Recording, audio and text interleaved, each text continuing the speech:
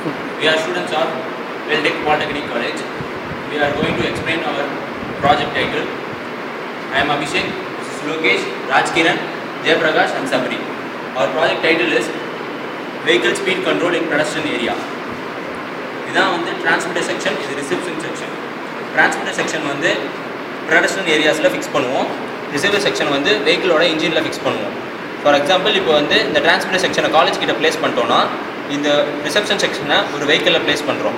ஒரு vehicle வந்து இப்போ transmitting area குள்ள வரும்போது ஒரு 100 km ஸ்பீட்ல வருதுன்னா அது ஸ்பீடா இருக்கும்போது டிரான்ஸ்மிட்டரும் ரிசீவரும் கனெக்ட் ஆகும்போது ஸ்பீட் ஆட்டோமேட்டிக்கா கண்ட்ரோல் ஆகும். கண்ட்ரோல் ஆச்சுன்னா ஸ்பீட் கண்ட்ரோல் ஆகும். அதுக்கப்புறம் அது ஒரு டிரான்ஸ்மிட்டர் ரிசெப்ஷனோட கனெக்ஷன் ஃபெயில் ஆனதுக்கப்புறம் ஆட்டோமேட்டிக்காக வந்து அதோட ஸ்பீட் வந்து நார்மல் ரேஞ்சுக்கு வந்துடும். இதனால் பார்த்தீங்கன்னா வந்து வெஹிக்கிளோட ஸ்பீடை கம்மி பண்ணுறதுனால ஆக்சிடென்ட்ஸை வந்து ரெடியூஸ் பண்ணுறோம். இதுதான் எங்களோட கான்செப்ட். இதோட ஒர்க்கிங் பார்த்தீங்கன்னா இந்த மைக்ரோ கண்ட்ரோலரில் வந்து ப்ரோக்ராமிங் பண்ணியிருக்கோம். இந்த மைக்ரோ கண்ட்ரோலர் ப்ரோக்ராமிங் வந்து எம்பெடட் சியில் பண்ணியிருக்கோம்.